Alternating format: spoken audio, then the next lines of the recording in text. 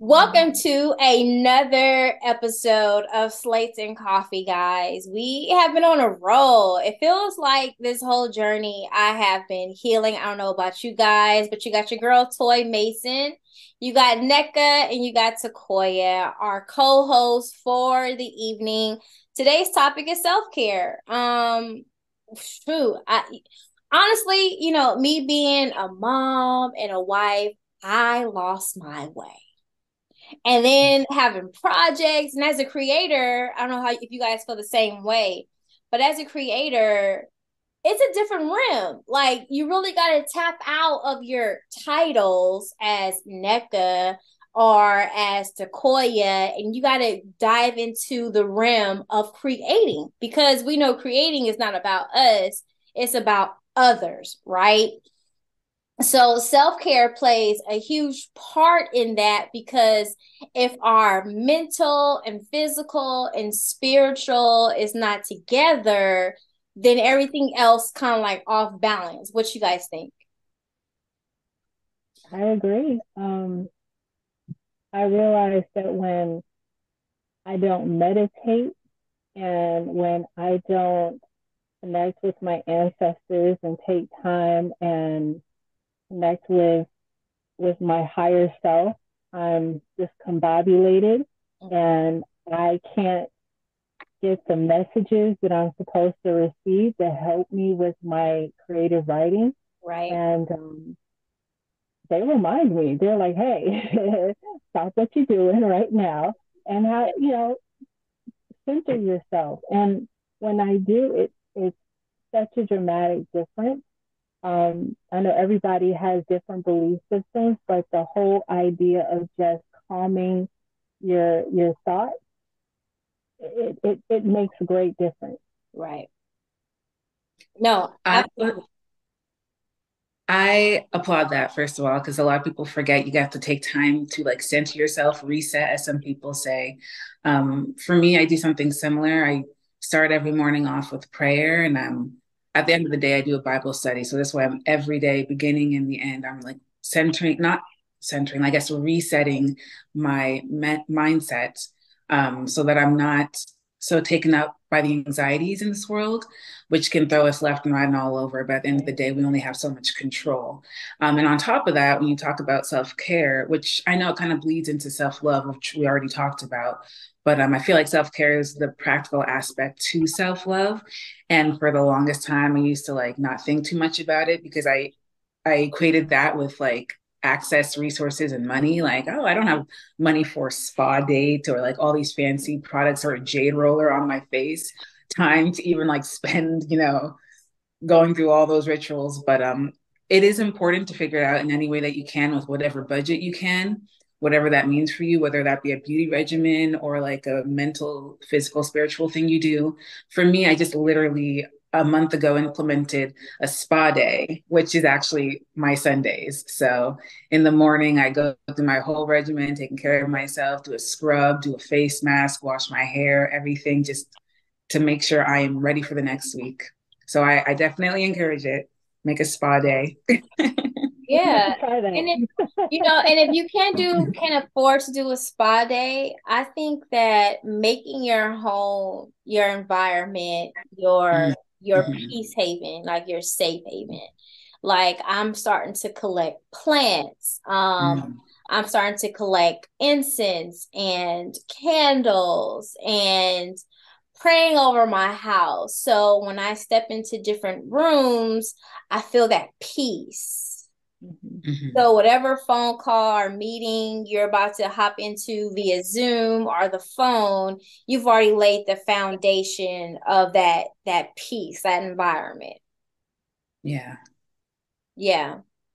Yeah, Yeah. I think And that then, that your diet plays a good part into it as well. Like, they say, one of our guests, what was it, Janelle Johnson, what you put in your body is like medicine to your soul. Yeah. And I would also add on to that, like you can set a day or time apart to do the major self-care, but really it's a continual thing. Yeah. All the different aspects of our life is just going to be self-care in different doses. And I think it really, like you were saying earlier about making the environment something that you're comfortable in. This way you can have a continuous state of self-caring for yourself, knowing what your boundaries are and knowing what helps you check into yourself so that you can be prepared to interact with others, do business meeting, make major decisions and stuff and such. It's You very said something important. very important. It's not just about the home, but how you interact with other people. So self-care is also identifying those toxic people in your circle and in your life that doesn't benefit or serve your mental health. So if you have to excise them from your life, it can be hard and difficult, but it's necessary because it's self-preservation. You have to think about yourself. And if what they're bringing does not help that, you have to release them from your life. Yeah. Yeah, absolutely. Because not only do we have to be concerned about our inner circle, but sometimes we have to go on set and deal with a lot of other personalities that are not centered, that are not balanced. So if we're not centered and balanced at home, we take that same energy on set, and it won't be really a peaceful environment for us and for anyone else that's around us. So it's important to use our peaceful preservation to give it to others that need it, that don't think they need it, or don't even know they need it. Right. Well, we have a guest Yay. today. She's beautiful. I met her on accident earlier.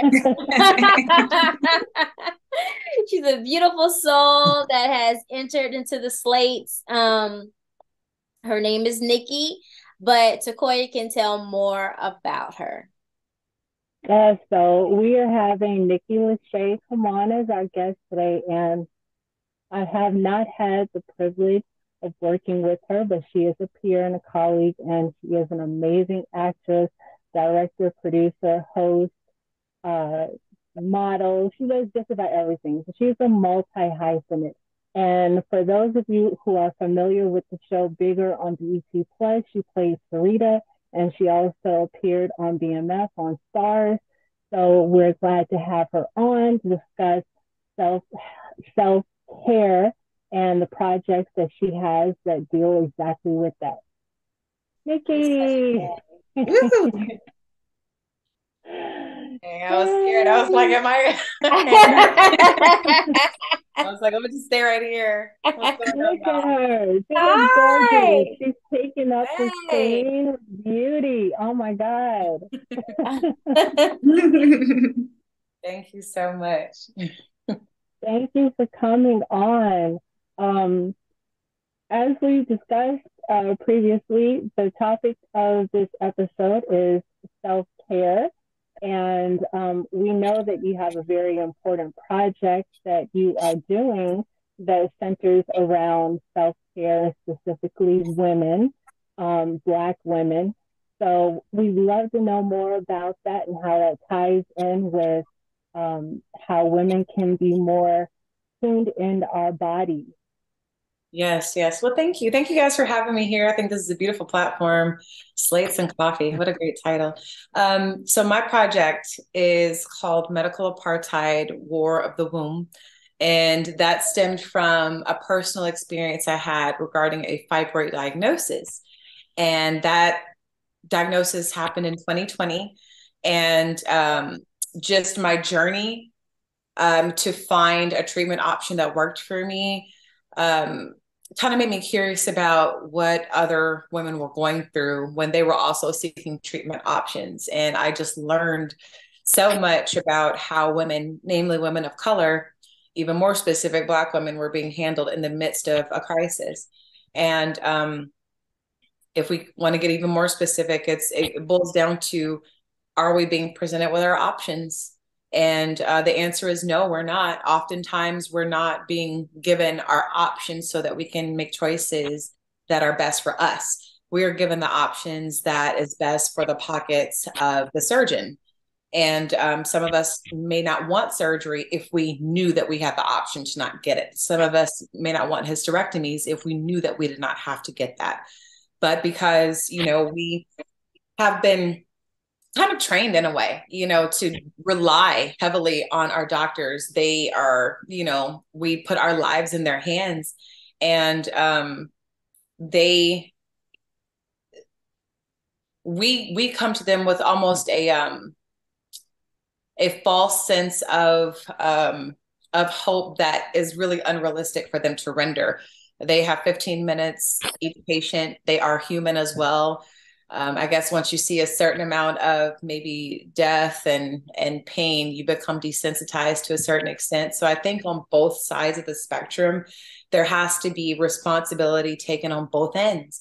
Now, how does this whole film relate to women's wellness and self-care? Well, I think that foundationally, the most important part of self-care is just to take responsibility for our own happiness, for our own wellness, by making the decision to say, I'm worth this, I'm worth feeling like this. And then that'll set you on this path to really explore ways that cultivate more ways for you to care for yourself, more ways for you to feel joy and happiness.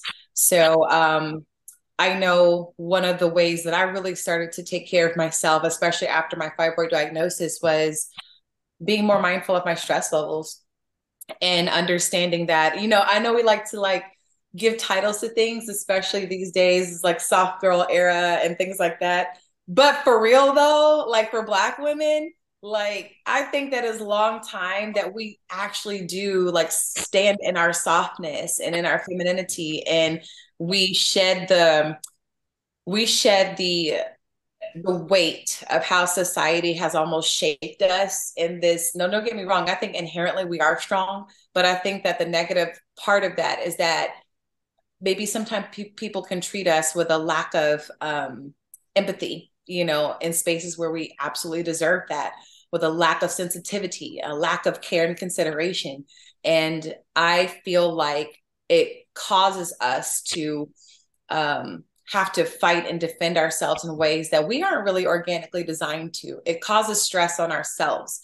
And that stress manifests into different things like tumors, i.e. fibroids, and that's just one of the many things that can happen to you when you're always stressed and you're overtaxing yourself because you are not being heard, respected, or understood, or treated fairly, whether it be relationship, family life, work life, all these different areas of life. And so my way of really enhancing and enjoying my life experience was to manage my stress.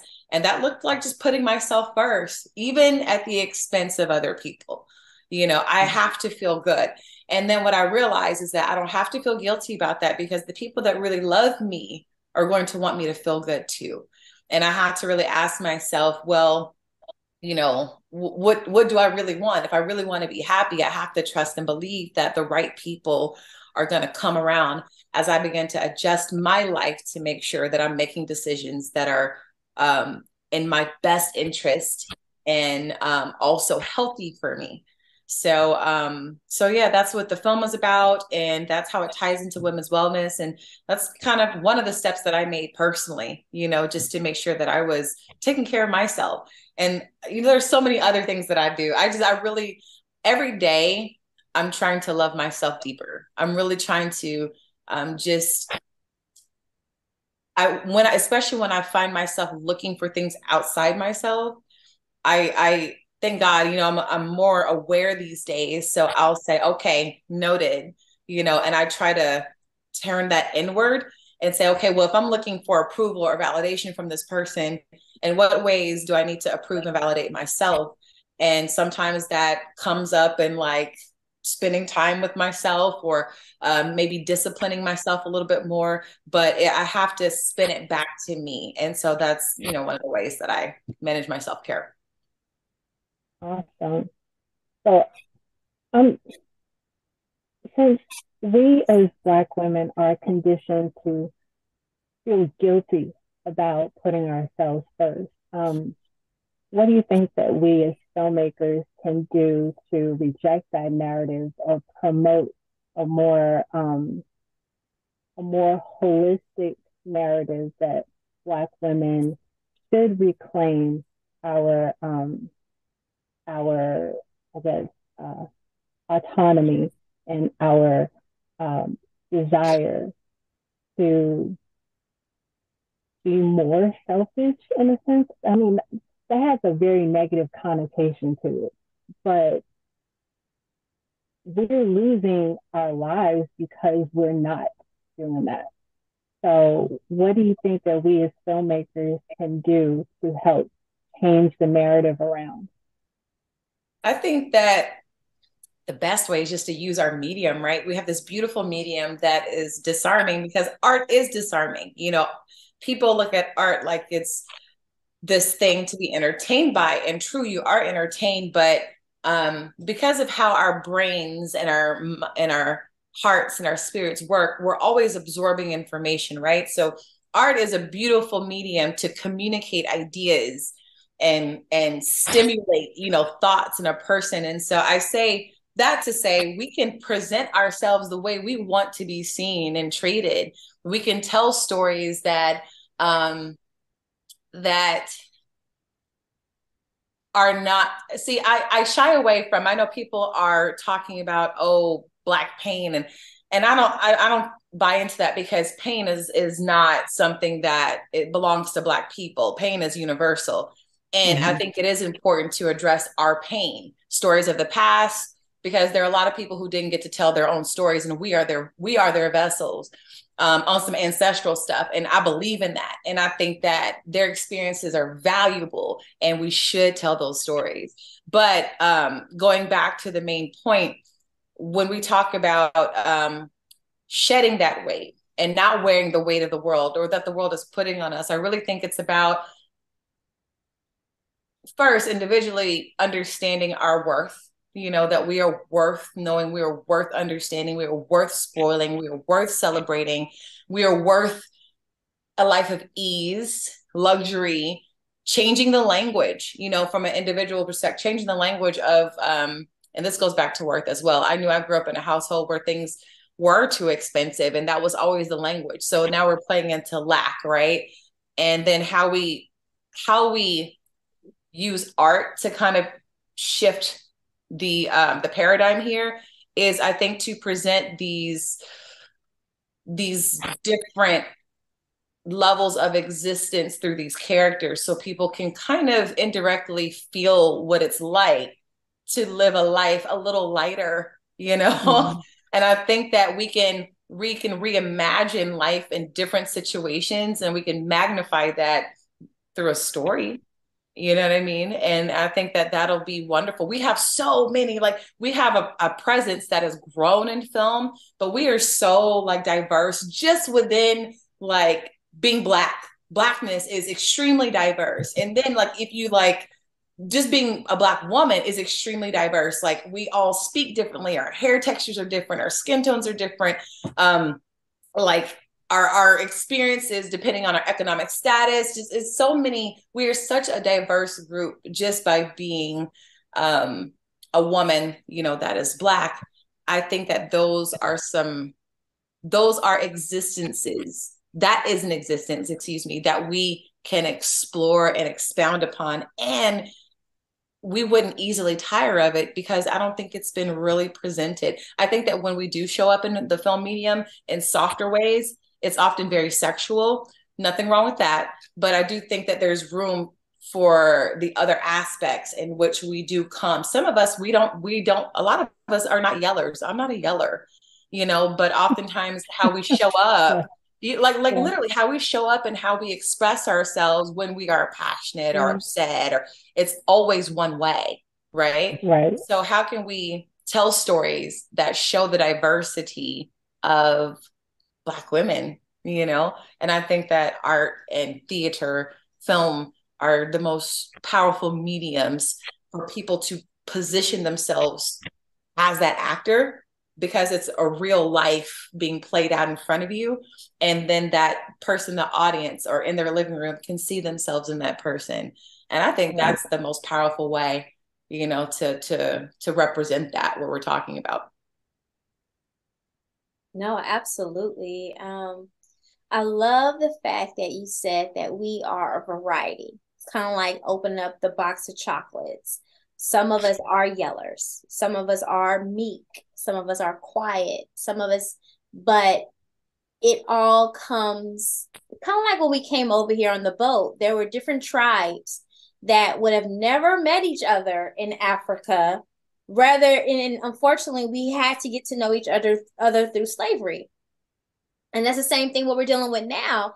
We have different types of Black people. You know, they like to cup us in a cup of just Black, but there are different arrangements of us. You got this shade, this size, this genetic, this tone. And they've all raised us at the same time. So we can really be any woman you want us to be. And we know that. And I think that's why we're so eclectic. We're so wanted. We're so valued. But again, it gets to us to know our value.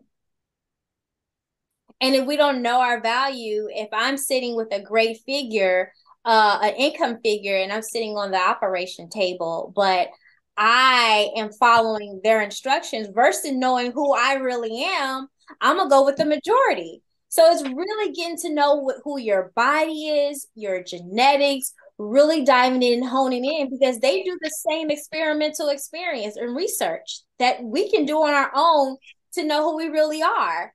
We really have to take the time and stop putting trust in everybody else and trusting in ourselves.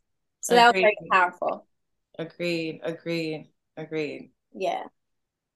Yeah, we just want to echo that again, because I think that's something I've definitely noticed. Like, I really resonated with you saying, like, essentially, we're not a monolith, you know, no group is. But that's what we battled for the longest time as a Black community as a whole. Like, oh, this is what Black people are. And so, yeah, by 2023, thankfully, a good number of people are realizing, oh, wait, there's more to this than we think. But there was a bit of, which you kind of touched on, Nikki, a bit of a new caricature being made where, okay, we're not what they said we were, but here's the new form. They're strong, they're this, they're that. And, you know, obviously there's a range. We can be on one side of the spectrum to the other. But I feel like because we were viewed in such a singular fashion before, there are people within our own community even that are like, no, we want to see this. So that in showing this new form, any visual of even a bit of the old one becomes a bad thing, where it's like, no, it's just, I think everything in moderation. We can have both, because both do describe Black people. The only issue before was we're not all just this. There's a wide spectrum of every group. So I think it's also on others, but also on us to recognize that we might not like a certain depiction of a Black person or a Black woman that we might be seeing, but that's okay, because that doesn't have to speak specifically to me. This one specific character or the story doesn't have to represent the entire Black diaspora. It's just one of many. If you see it happening time and time again, that's when you know you have an issue. But just one specific representation doesn't have to speak specifically to you. And I'm hoping and praying that that is something that will change more often too. Yeah, very well said. Yeah, we have to absolutely accept our own diversity. One thing I see, and Tequoia, you may be able to tap in on that, but we can absolutely be hypercritical, because maybe I don't know, maybe we've been exhausted, you know, to a certain extent. But I always think everything boils down to the individual experience. I personally am not exhausted. I just look at everything as like a smorgasbord of stuff, and then I just kind of pick what resonates with me during this point in my life. And I have no qualms about the other stuff. You know, it just doesn't resonate with me. Maybe it resonated with me like 5 years ago, but now I'm in a different space, but I don't have complaints about it. I think when we encounter like people who have like they're very, very critical, I don't think they realize how much harm, you know, that is actually being done in that. I think it comes from a personal space of exhaustion. And what I pray for us as a whole is just continued self-awareness and continued healing, so that some of that old stuff that doesn't even belong to us, honestly, it's not ours. It's just stuff that was kind of imposed on us, and in a way, maybe our cells have kind of wrapped around it. So maybe a little bit more difficult to release. But I pray for just more self-awareness on the individual level, so that as a whole, we can really own more of the landscape. And here I'm talking about film, because the only like heartache for me is like, I'm like, please stop. We don't own enough to be fighting like this. We don't own enough to do this to each other. Let's just, you know what? I don't even care. Like, if somebody gets in the door, whatever they want to do, let them do it. Because at one point, none of us were able to get in the door. And everybody was just saying, oh, well, why can't we get in the door? Now you're in the door. Now you're like, attacking it. And so it's kind of counter productive at this point. But just kind of tapping, because what you said was very, very interesting to me, and something that I hope that they actually do like panel discussions on, and in Black Hollywood. I think it's a discussion that we actually do need to hash out when it comes to how we are allowing ourselves to thrive in this space, so that we can be conduits for the stories that we want to tell, and allow for those stories to be just as diverse as we truly do exist. Right. No, I think that we're moving towards that. But I think that there's always going to be a pushback, and we have to just be resilient and not allow that pushback to stop us from progressing in the industry by telling these stories. Because a lot of shows that we put out there in progress have been canceled, like after one season or in the middle of a season, then they're not renewed. So it's like we have to find alternative means to be able to continue to tell these stories, even though mainstream may say, I don't see where there's any value in them being on our network. But tying that back into self-care, I think that we have to continue to tell these stories for our own mental health, because if we don't see ourselves represented and we don't see the breadth of our experiences reflected on television, then we may, as a community, begin to think that either they're not relevant in the mainstream, and that they're not worthy of being told, and that increases the anxiety and low self-esteem that our youth may have in themselves, because they don't see where other people value our experiences. So it's a larger discussion, and like you said, Nikki, I do hope that these panels are happening, because we do need to talk about it. It's important. So you can start here on this podcast. Yeah. Pick it up. You guys have the Slates and Koffee live. Yes.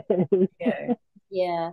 I think whether we like it or not, we've definitely stepped into our ancestors' place, as in fighting the good fight, getting into bad trouble, or good trouble is what they say.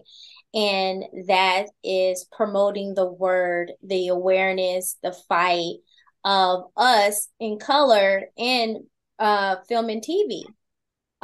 We know that it's ran by the majority, and there are not that many platforms of color that are discussing these issues. We are allowing politics and monetary economics to pay our way to be silent.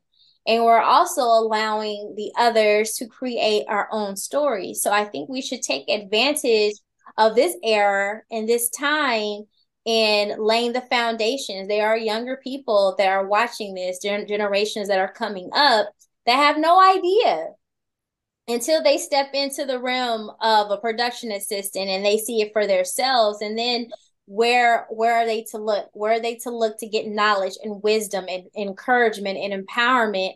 But here, so we are stepping into, and sorry, Nneka, but Atlanta is it. Atlanta is the foreground of Martin Luther King. So we're doing our job. Yeah, Atlanta is showing up. ATL. Yeah, Atlanta is showing up. I think that and like I said, I'm hesitant to complain. I want us to believe in ourselves so much that we do things in excellence. I think that a lot of us just feel like, okay, anything, let's just do it, because people feel like they're able to now. And the truth is, I think that maybe we've always been able, it's just a matter of self-awareness and because the numbers are there, the economic status in some respects is there, the ideas and creativity is there. And even now, like a lot of us are creating with very few resources than maybe our counterparts, would have. Very, like, much fewer opportunities, much fewer meetings, and we're making the thing happen and getting distribution.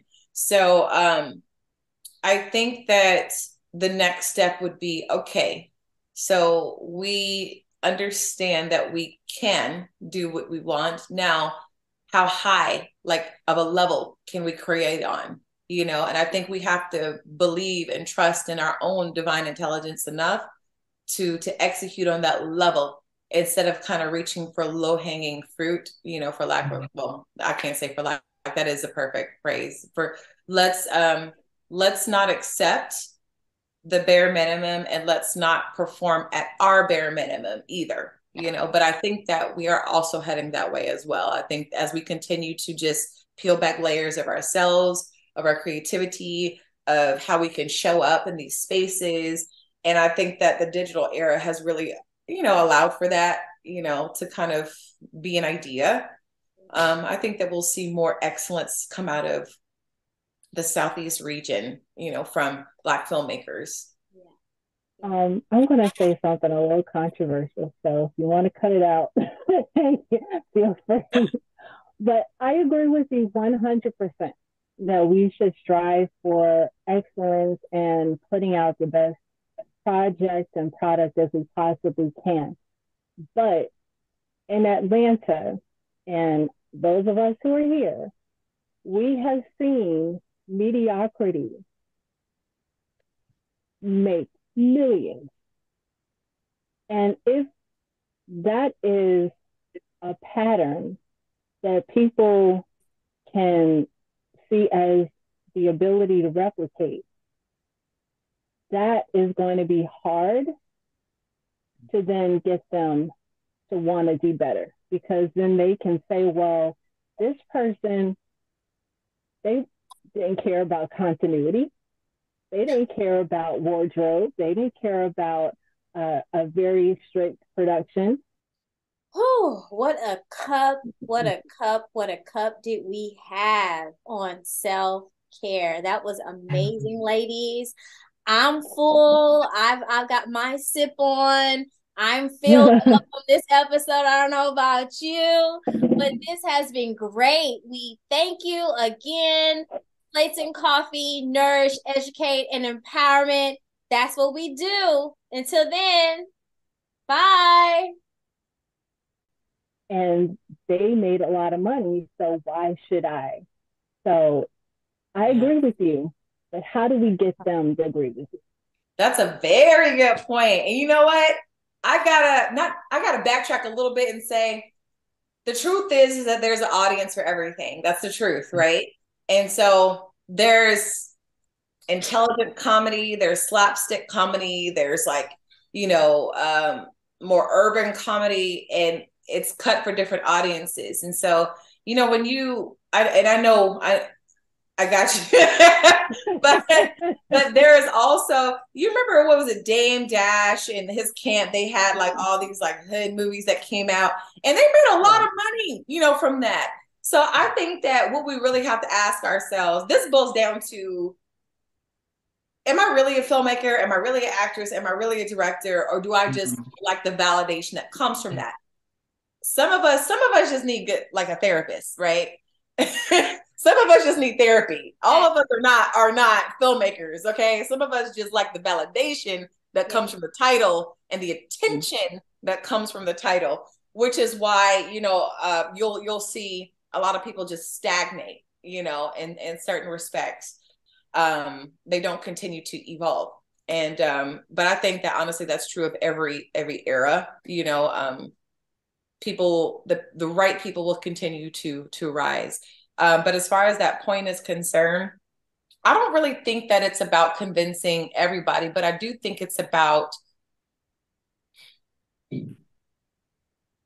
for every artist, even myself, I had to really sit with myself and say, okay, Nick, it's okay to be still. It's okay if nothing's happening right now. Because, and I was having a conversation with a fellow filmmaker last night who's an Emmy Award winner. And we were just talking about the pace of things. And we both agreed that we'd rather make 3 quality, excellent, award-winning pieces that stand the test of time over the span of 5 years, rather than pump out 3 films per year that are mediocre, that fade, that are subpar, that nobody remembers. Yeah, it makes money, but I guess you have to figure out, okay, well, why are you in it? I think that there's money either way. I think that you have to decide, do you want to be a hamster getting your money, or do you want it to come with ease? I want mine with ease and luxury. I want to write scripts on beaches. I want to travel the world and talk to people, and I want to feel alive every time I create, because I believe that purpose is always prosperous. I believe that. Normal, but is that the norm? Because we have Mara Brock Akil, and you give me her. You give me the same aura, the same vibe. But even though she had to go through a kink in her relationships. Jump in her personal life, right? Yeah. I think that, when we talk about excellence, I think that there are people that just simply don't care. They get other things out of it, and we have to let them get that. And there are people that'll resonate with that. The greatest example I think that people were hypercritical of was Tyler Perry. But I'll say it's a testimony, because he's grown as well. As his notoriety and bankability has grown, so has his art. And I'm actually curious about this 688, film coming out. And Kerry Washington is an extraordinary actress, So I think that what that does for me is allow me to say I don't have to have everything right now. I can just start with what I've got right now. And so I'll say, even there's something to take from everything, but I think that he found an audience. And I'm just isolating that because he's the most obvious one, right? But he had an audience, and he worked that, and we have to do the business and art balance. But I think that there was power in his stories, So a lot of this stuff when I'm talking about lacking excellence, it's kind of just coming from nowhere. There's no energy in it.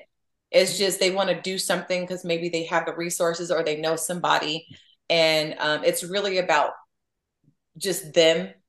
And again, like I said, some people just need a therapist to work out, issues of validation and approval. It's not really about being a filmmaker, but it's about them. It's not about the public. And, everybody don't feel like me, and that's okay. But I feel like this is an act of service. I feel like art is an act of service. And you always serve yourself because it's yours. It's flowing through you. You are the vehicle, the vessel, the conduit. So it always serves you. But you have got to, when you let it flow through you and it goes out into the world, it now serves everybody else. And I know what I want to do is I want that to live on the highest, best possible stage, so that whoever needs to get that message, or to be entertained, or to be inspired, or to release the grief, can receive that message. And so everybody has a different approach. I think excellence can be presented in different ways, though. There can be excellence in cinematography, and maybe the acting may not be that great.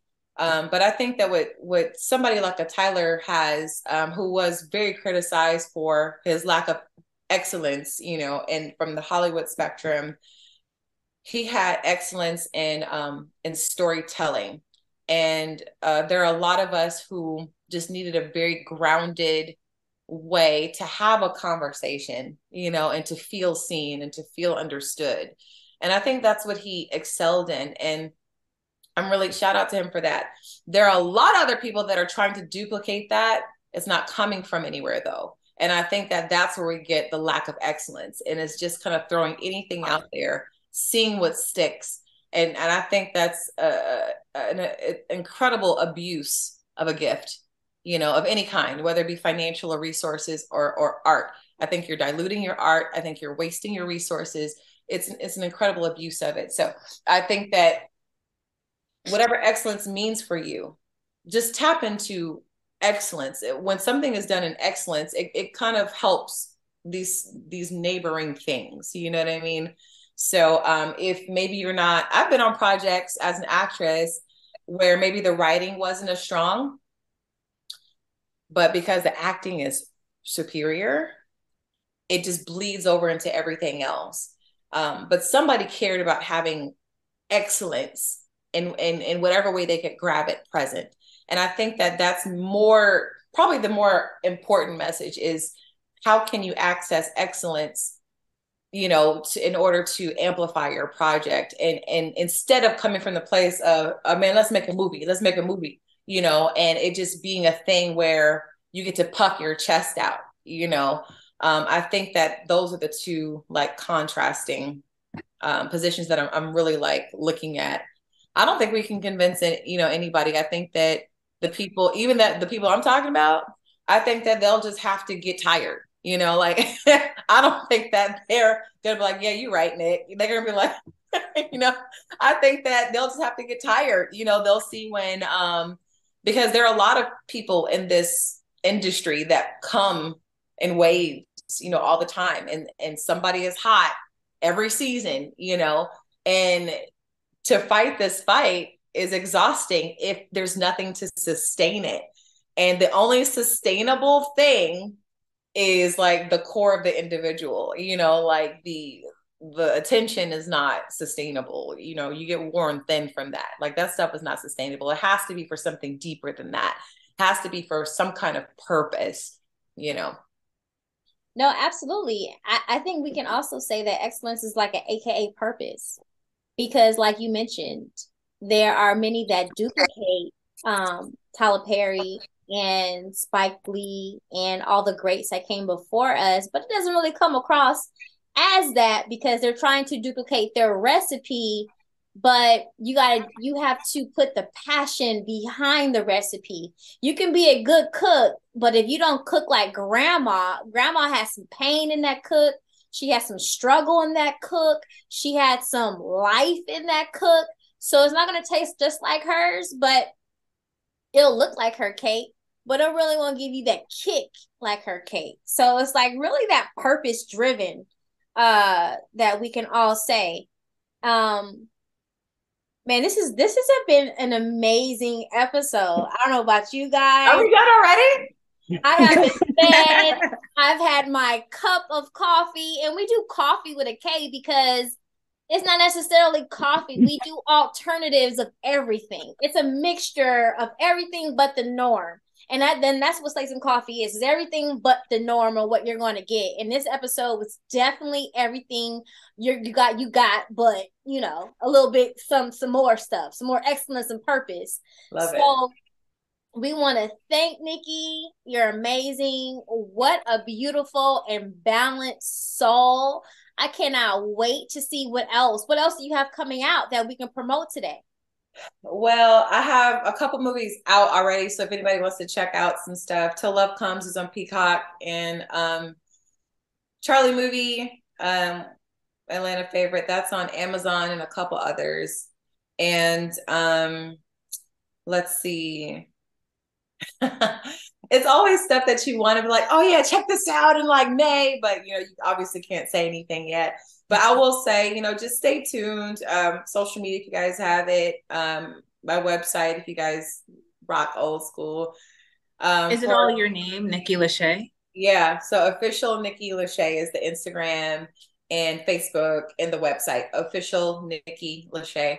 And there'll be some announcements coming out soon. But for now, where I'm focused on is just being in a constant state of creation. And so I have this movie, of course, that, you know, I'm working on, medical apartheid, and connecting the dots with that. And it's progressing beautifully. I'll say it's on the right path, and I'm even surprised at how everything is unfolding. So that, and I have a scripted slate and an unscripted slate that are in the works, you know, right now, and a stage production as well. So it's just I'm staying busy. So even in the midst of people hiring me, I think it's just the lifeblood of a creator. Like we can't sit still.